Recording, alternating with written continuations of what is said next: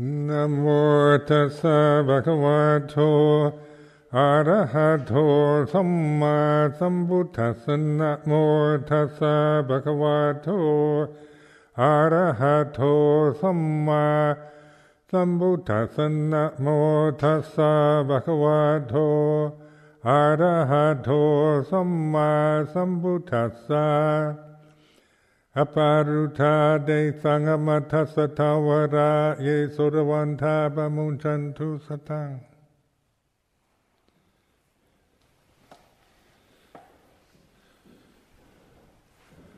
So I wish to welcome Venerable Sila Vimala, the head monk of the London Buddhist Vihara, who will spend this week here. I've invited him to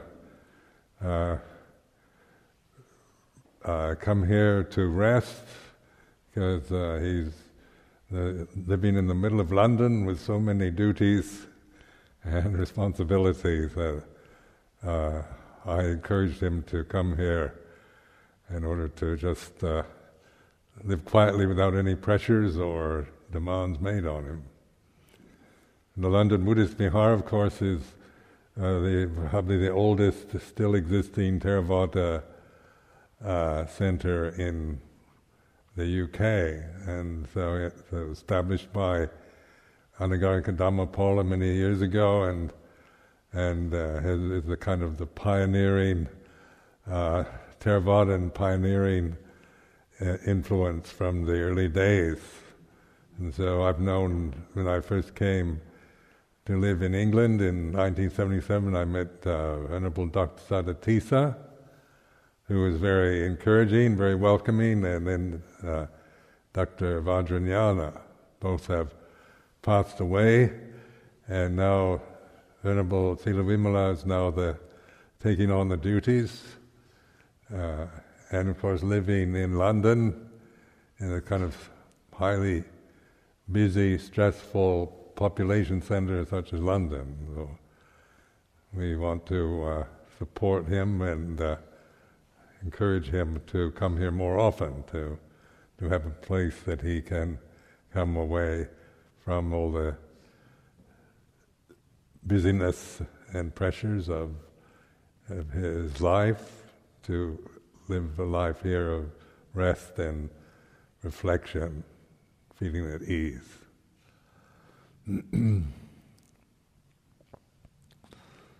So it's being head of a monastery is just very nature. Is a lot of it's a position where there's a lot of pressures and expectations from others, and also the way one holds these positions we can create stress for ourselves, and then we also are the center and the focus for everyone else's views, opinions, expectations, criticisms, and so forth.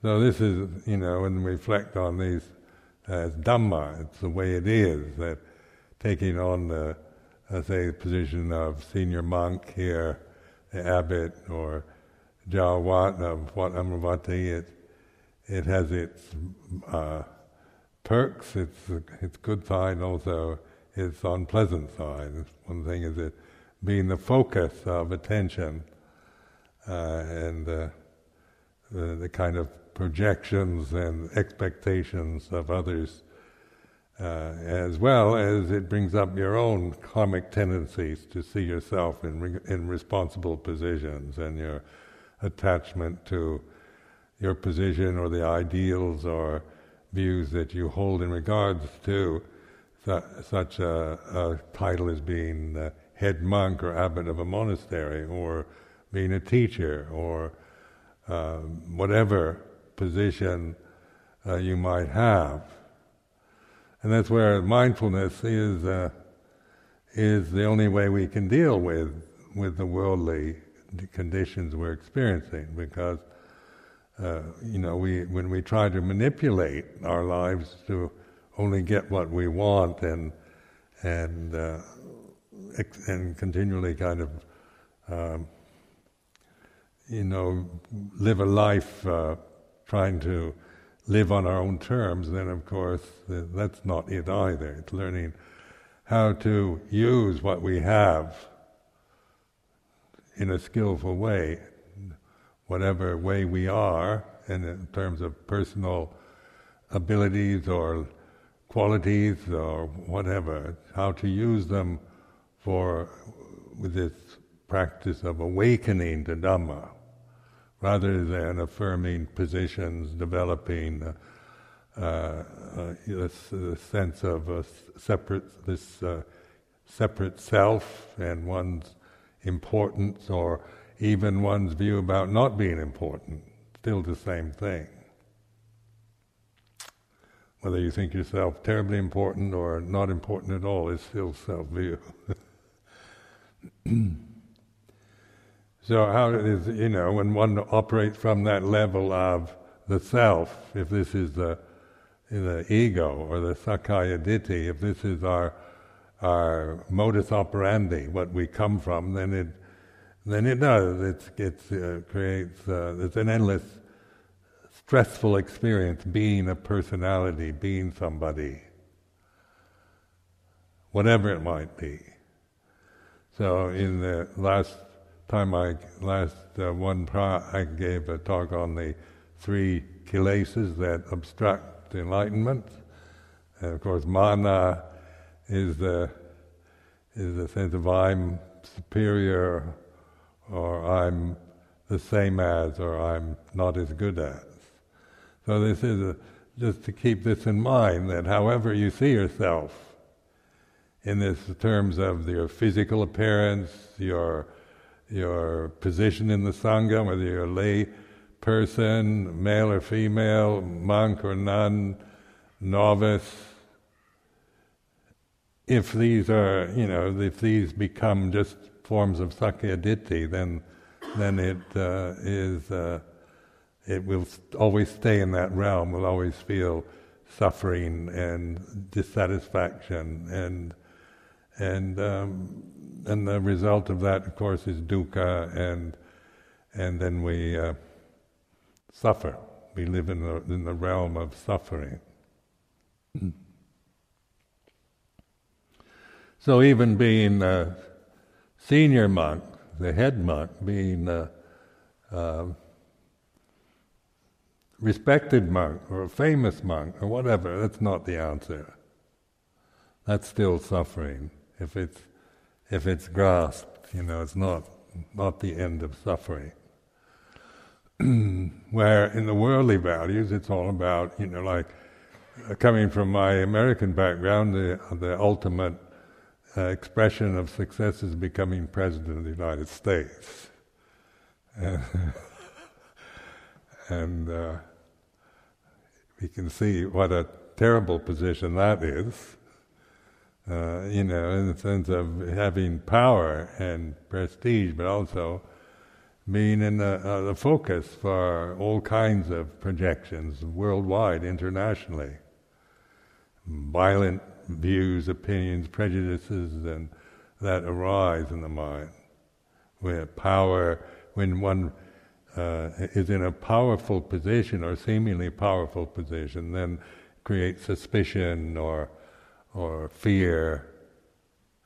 But what we can do is observe, be the observer.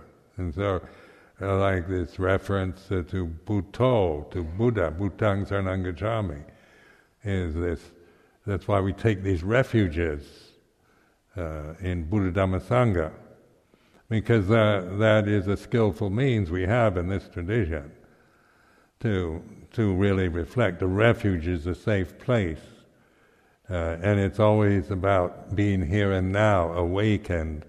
It's not about finding a place on the planet or some ideal situation where you personally feel safe. But even in the midst of danger, in the midst of battlefield or whatever, the safe place is Bhutang Saranang Gacchami. Now this is a way of reflecting. What does that mean in a practical way? That it's not just some kind of abstract ideal of a refuge in something called Buddha. It's not that, or to believe that there is a Buddha somewhere to take refuge in. What to me it is the reminding to take refuge in the awareness, awakened, conscious attention in the moment, to bring attention to the here and now, paccuppanna Dhamma, to surrender to the present, to be, and that surrendering isn't resigning oneself as a person. It's totally accepting the present moment for what it is, whether it's in the midst of a stressful situation or in a peaceful place, whether you're healthy or sickly or whatever. The conditions are changing, and they depend on other conditions. So you can't sustain peace from the conditioned level. So we were looking at all the Christmas cards that came to the monastery while I was away, and so many have doves with peace written on them. And so there's this, and I've been involved in peace movements since I was in university. So we always want peace. And to this day, it's peace is the, let's have peace, let's be peaceful. And then we, no matter how much we strive to create peace, it's never quite peaceful enough. Because then the conditioned realm isn't peaceful. Basically, it's about change and birth and death. And this relentless, inexorable changingness of sensury consciousness. So we're constantly being influenced in one way or another, so irritated or impinged on in all kinds of ways through the senses, through the body and the mind. So this is not about it. The sense realm is not. Its nature is not peaceful. Its very nature is dukkha. And in this sense this isn't just being pessimistic but it's pointing to this reality that conditions are, their very nature is unsatisfactory. You can't find any kind of permanent satisfaction, happiness, or peace in the changing conditions of your physical form or the sensory world, planetary life. Just listening to the news today about the island paradise of Madeira has had its terrible floods with mudslides and about 40 people killed just in the past couple of days through torrential rainstorms. And yet my perception of Madeira is this island paradise in the Atlantic Ocean where you go to find peace and be free from the stress of pressures of London or family life, where you go to sit on a white sand beach under palm trees and drink mint juleps or something. And so even island paradise is subject to trauma, natural traumas like Haiti in the Caribbean. That wretched country seems to have terrible karma of strife and corruption and poverty and misery and terrible rulers and whatnot. And yet it's supposed to be a very beautiful place, Caribbean island. But and then the earthquake, where it's up to about 300,000 people have been killed or lost in this dreadful earthquake that happened. So these are the warning signs, the climate change, all the predictions of doom, destruction, death, decay, and so forth are haunting the human condition, because the nature of this realm is it's not meant to be a kind of permanent refuge of safety and happiness. Now, when we open to this, then if we just grasp these ideas, then it's quite depressing. If we just grasp these perceptions and think it's all this misery and suffering and pain and loss, then we get depressed by it. But that's not mindfulness, and that's not refuge in Buddha. In Bhutang Saranang Gacchami, Bhutang Saranang Gacchami is opening to the deathless. It's through this, what we call gate of mindfulness, within this karmic condition that we have to live with for its lifespan, in its changing conditions. It's through this point of mindfulness in the present moment that we realize the deathless, non-suffering. So non-suffering is ultimate reality, and suffering is just the nature of this realm that we're experiencing through the physical body and the senses.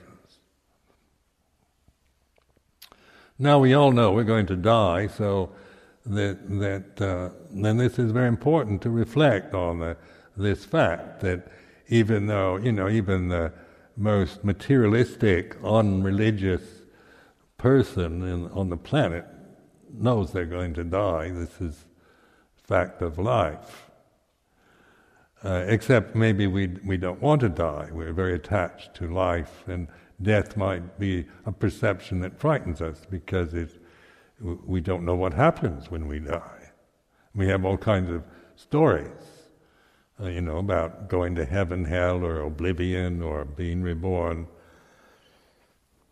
And so we can be scared. If I've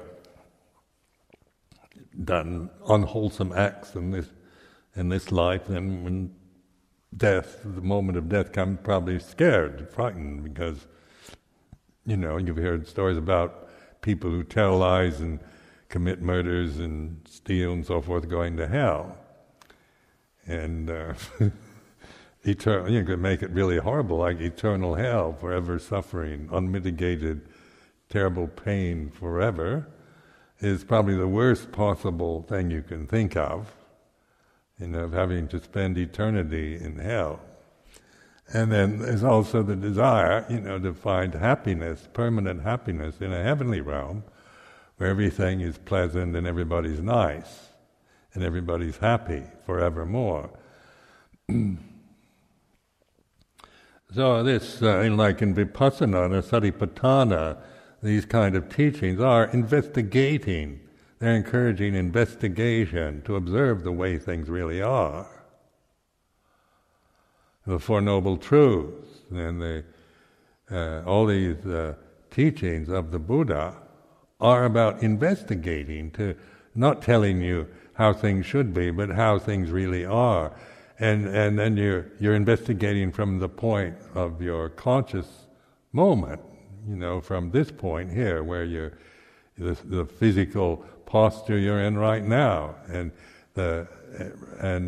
observing just the pressure of sitting, or the sense of being relaxed or stressed or whatever through the body, through the posture, sitting, standing, walking, lying down, bringing attention just to the function of breathing of your own body, so that you're establishing awareness around the conditions that are happening at this very moment, that are quite obvious, isn't it? The physical body is an obvious thing that we have to live with our own bodies, in whatever posture they happen to be in, until they die.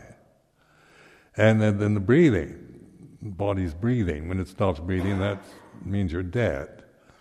Your body's dead anyway. So this breathing and posture is now observed, not compared with ideal postures or some form of ideal breathing, but just learning to connect to the present moment through the reality of the physical body as it is in the present, and the breathing.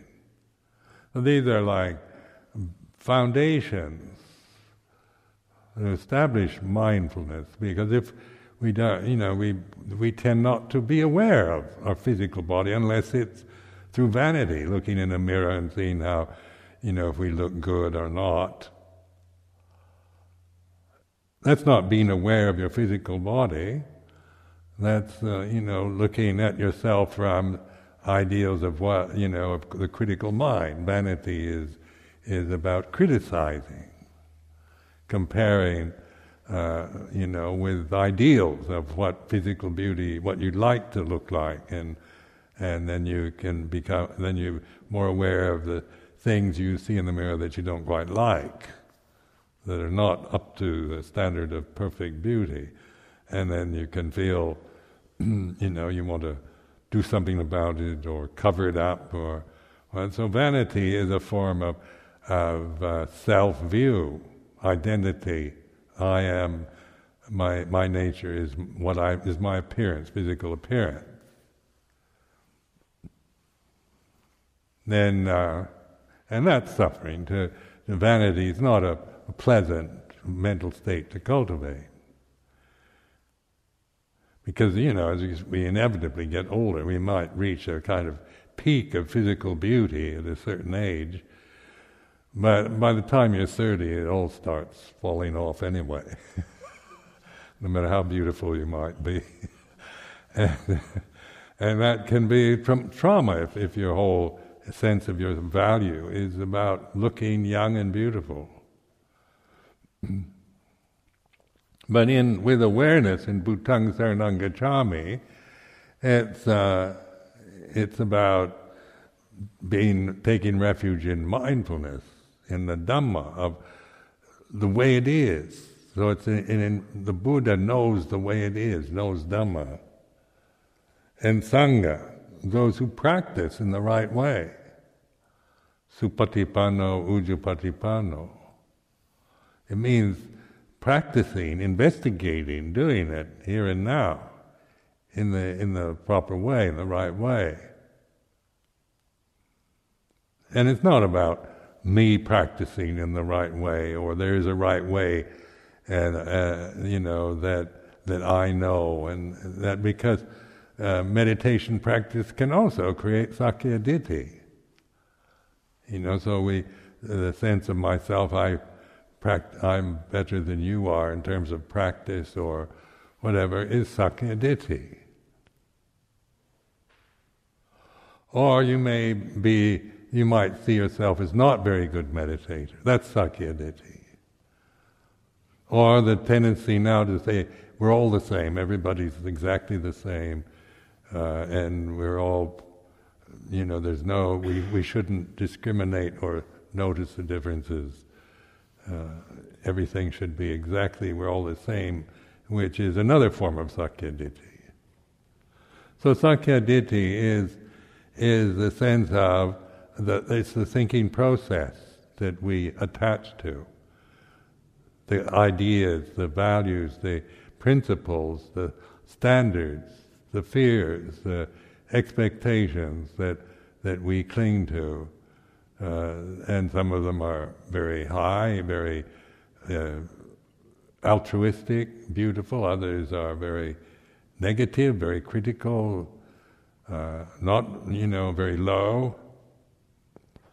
But notice that the emphasis on Bhutang Saranang Gacchami is being aware of the nature of conditioned phenomena as anicca, dukkha, anatta. Because this we can actually witness to in the present, because at this moment, whatever, your posture, your breath, your mood, is in this, when you really awaken, you're observing its changingness. It has no permanency. So awareness is aware of this realm that we're experiencing through our physical body and through the senses, observing its changingness, being the one observing change rather than the condition changing.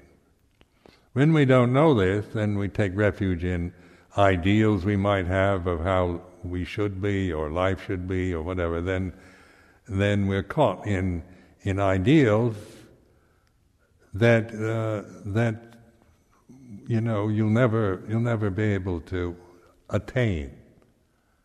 Ideals are are lifeless. They have no, they're beautiful, but they have no feelings. They don't have to experience feelings. And so we can live, try to make life an ideal, but we're actually having to live in the realm of feeling. Because this realm, the sense realm, is a feeling realm. It's not an ideal realm. It's not fixed in its perfect form. No matter how beautiful the form might be, it's changing.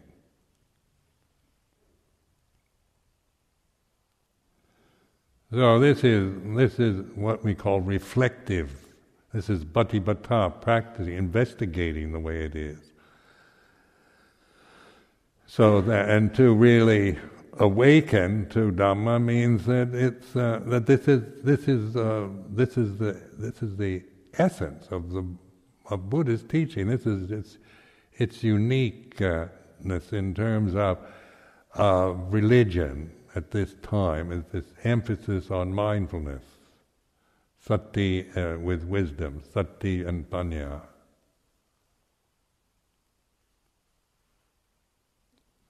And then the human karma that we have is, as this, we chant this, it's a teaching for gods and humans. So I can't very well identify with the gods, but I'm certainly can recognize the human karma I experience. And that human karma is having a physical body like this that's conscious and that has the ability to reflect on the present moment. It's not that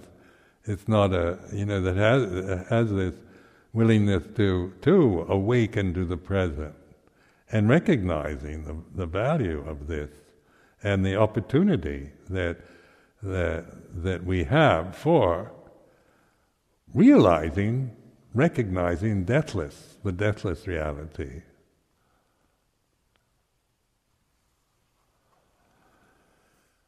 And in the midst of the changing conditions, the aging process of one's body and the changing conditions of the society, of the monastery, of the weather, of planetary movements, of praise and blame, health, ill health, and whatever.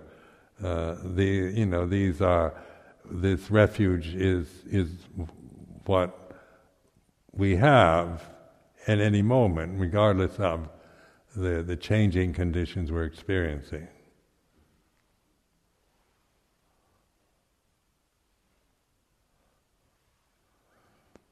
So it is that's why I do emphasize this taking these things like Bhutang Saranam Gacchami, the three refuges, and really making them work for you. We can just chant it like it's part of Theravada ceremony. So they ask for the refuges and the precepts can be just perfunctory ceremonial chanting of some sort, but it may be, you can be chanting Bhutang Saranam Gacchami and thinking about something else. It's easy just to become a form of habit. Or to, this is to me taking this in this tradition, Theravada tradition, Pali tradition, this Bhutang Saranam Gacchami. What does it really mean here and now, at this moment? And so that I take refuge in the Buddha. What does that really mean in a practical way? In a realistic way, not in some sentimental, romantic way, or just with some kind of seeing Buddha in some abstract way. But Buddha is awakened consciousness itself, not some force outside or some sage that lived in India 2,500 years ago. It's about awakened consciousness here and now. And it is word, it's Pali language, it's not a living language. But it is it's not meant to be some kind of scientific, to prove it that there is Buddha in the universe through empirical science or modern attitudes toward science. But it's one of the skillful means we have in this tradition, how to use it for mindfulness. How to use the teachings in this tradition for mindfulness. Your position in the Sangha, your, whatever it might be, junior, senior, whatever, is how to use it for mindfulness rather than for worldly values or the ego, being attached to it on the ego level or the mana level. Because it's mana, if I say because I'm senior, I'm somehow, if I'm attached to being senior monk, then that's mana, that's sakya ditthi, that's an obstruction. But then senior monk, this is the convention. So then this being, say, senior monk, how does that affect consciousness? Taking refuge in Buddha isn't about being senior, it's about being aware here and now, which is available to every one of us, whether you're senior, junior, or lay person or whatever.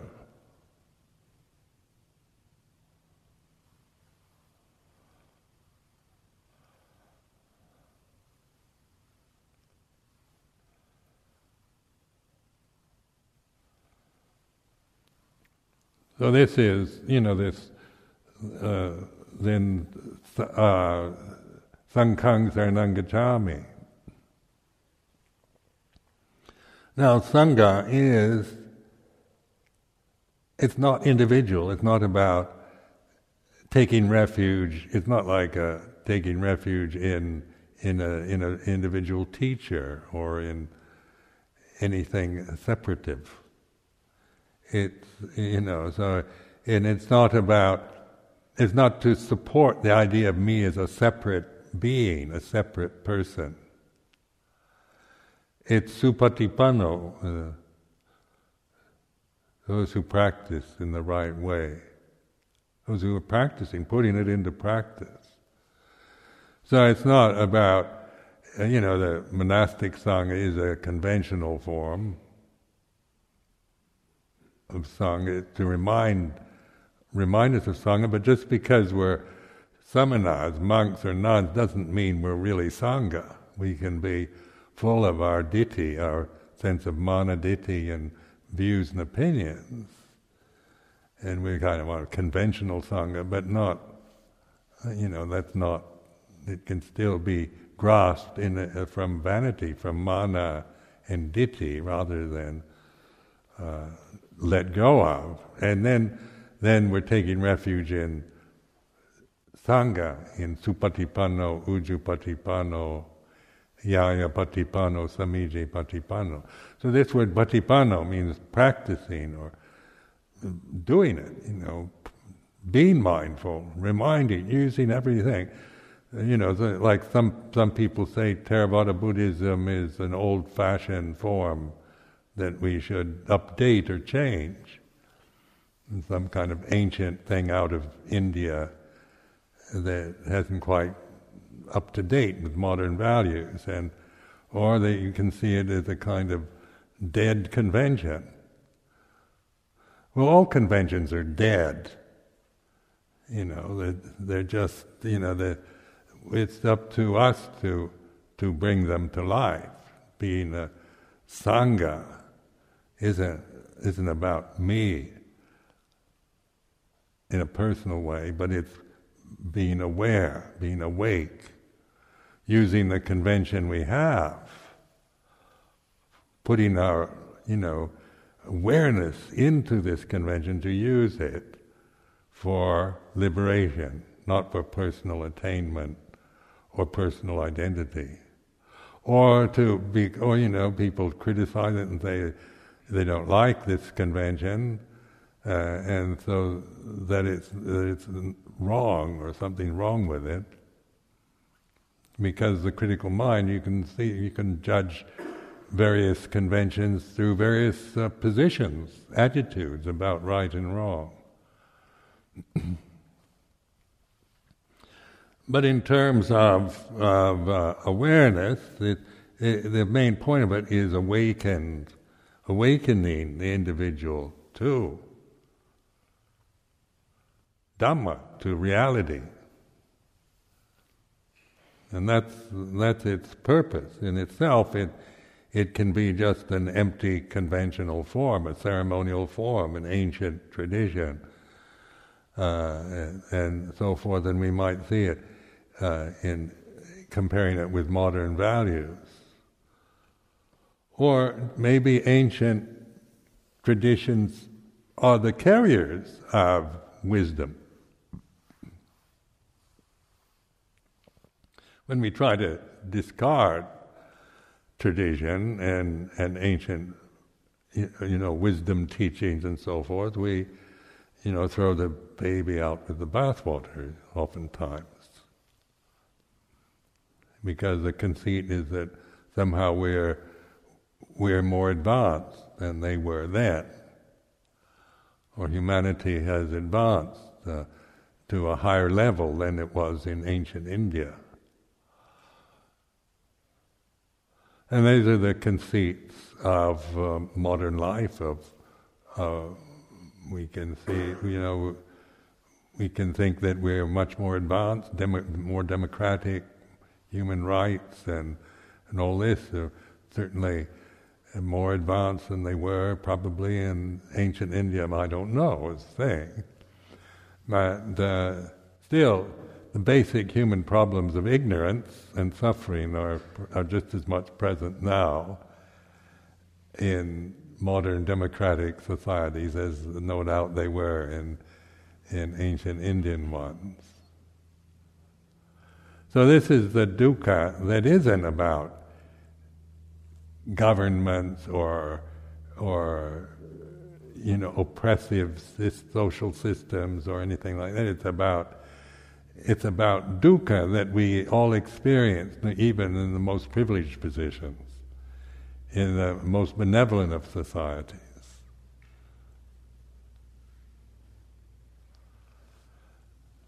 So, in my experience has been, I feel very personally, I've been very fortunate in having, being born into in the States, in a very good family, and having so many opportunities, options, and so what to do, live life on my own terms. And still, even when I, before I became a monk, living life on my own terms didn't lead to happiness. It had momentary occasions of happiness, but nothing sustainable. And so, the suffering was still very obvious, even in the midst of all kinds of good conditions. And so it became apparent to me in my last years as a layperson, was living I've told you many times, living in Sabah in Borneo, where I lived this idyllic life, in a tropical paradise.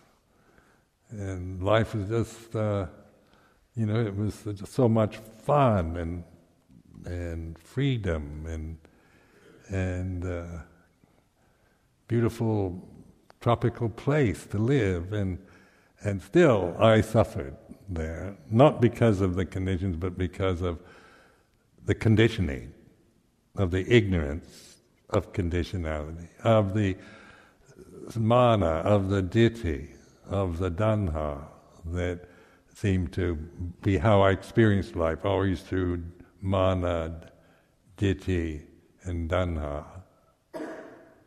or the self-view and desire. Then in going to Thailand, becoming a monk there, living in the restrictive forms of Vinaya, as taught in the Thai forest tradition in the northeast Thailand. When Semporna, I was pretty much free to say whatever I wanted. And, life was a banquet, a kind of ongoing party, but suffering. Then living within the restriction of Vinaya in Wat Pah Pong, which wasn't a tropical paradise, and living within structures and having to conform and obey and live according to prescriptions and of behavior was going against my whole social conditioning from my own cultural background. But also, intuitively, I recognized the value of this. And so it was actually living in monasteries like Wat Nong Pa Pong that I began to experience and recognize a freedom, an internal freedom and a peace within myself that I never experienced in my tropical paradise. So now, as you all know, I'm going to retire after this vasa, giving up my duties, and of course this is a very joyful feeling of letting go of this, having this position, because you might assume that I really like being in this position, but sometimes I like, sometimes I can't stand it, and changes. But it also is an opportunity to let the younger monks take on these duties, because at my age you really have not the interest to be involved in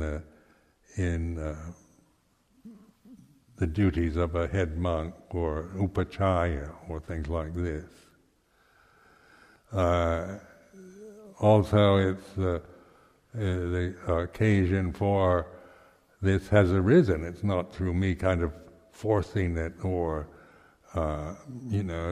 making it happen because of my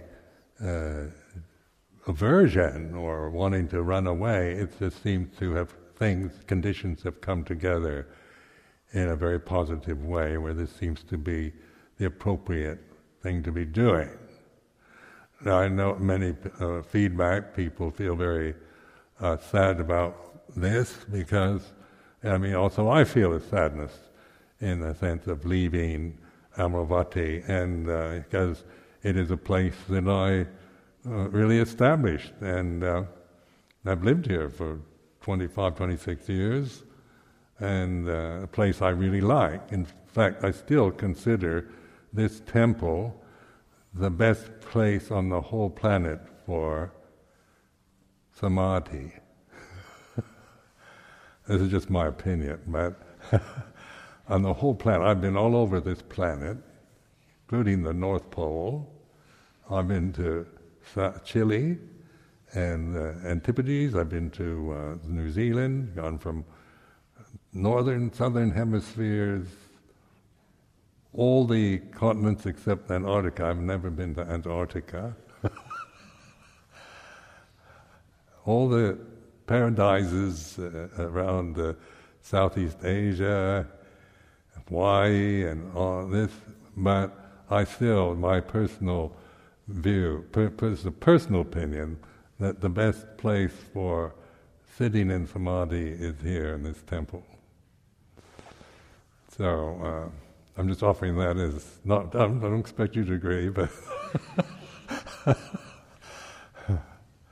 so it is. In fact, the morning meditations here, I find, for myself, this incredible stillness, wonderful stillness in this temple. So I'm very pleased with this building, and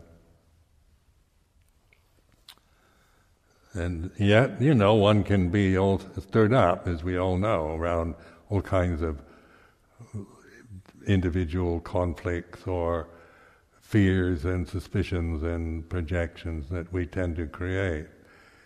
Even in the most, harmonious societies, there's always this ability to suspect or to fear, because this realm is uncertain, its nature is changing.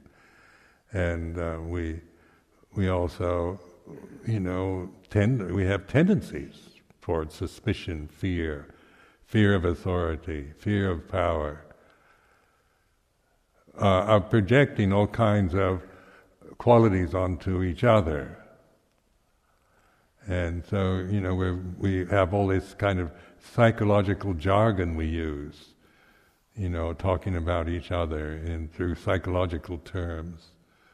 And then we study the modern psychology, and then we can project onto each other different labels or adjectives or mental illnesses or problems.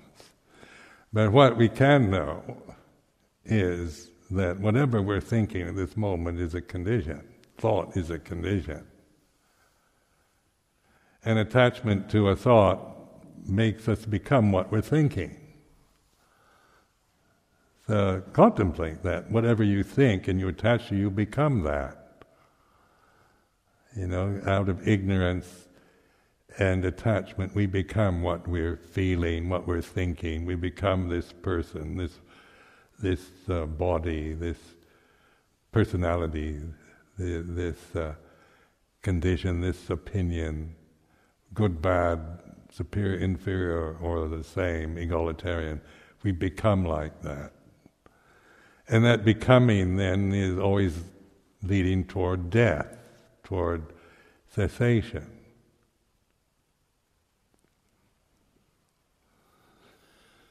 So this is where these Dhamma teachings are for, investigating. And you can't, when you're looking for the deathless through grasping the concept, when you grasp the concept of nibbana or anatta or the deathless or the unconditioned, and then you try to find it, you don't know what you're doing. You're grasping another concept without recognizing that you're becoming somebody who's looking for something that you call the deathless or nibbana. And then then bhutang saranang gacchami is to awaken to that, to this looking for the deathless is like this, thinking that the deathless is something I've got to get, something I must recognize. And that then is, you become somebody who's trying to get something you don't have or don't recognize. Where in the sense of refuge of Buddha, Dhamma, Sangha is you're actually awakened to this, can see your tendency to disparage yourself or to feel that you've got to get something you don't have, or what you have you've got to get rid of, that you're not good enough because you still have bad thoughts or fears, or you still get jealous or envious, or that you shouldn't be this way, or that you should have more, be more full of loving kindness, and you shouldn't be, you shouldn't have critical, negative thoughts about other people and so forth. And that's what the ideal is. The ideal of being a Buddhist samana is to be like this Buddha Rupa, really, perfect. But that's not what the Buddha was asking. If we were just Buddha Rupas, we certainly wouldn't need the Vinaya. The Buddha Rupa here doesn't need Vinaya. It doesn't have all the temptations and the karma of these living forms, these human forms. So this is awakening to reality, is not criticizing or comparing, but recognizing. And then the development or cultivation or real pavana is cultivating this way of mindfulness within the changing conditions we have to live with till the death of these physical bodies. So this winter's retreat, it's now the 21st of February, so we have the remaining week of this month and March, and just see this is, whatever happening for you during this retreat. Be aware it's like this. It's not to see your own tendency to want to get something or get rid of something. Now usually when we talk like this and we think we shouldn't be doing anything, but that's another position. Recognize that mindfulness is not about doing it, but recognizing, trusting in awakened attention here and now, and really affirming it so that we tend to rest in this state of awareness. It's not some kind of delicate state you have to create, but it's learning to recognize and trust it. And that's what Bhutang Saranang Gacchami really is. It's a reminder of that. It's a skillful means to remind oneself, because it's so easy to forget and get carried away with one's own views or opinions or feelings of the moment. So I offer this for recollection.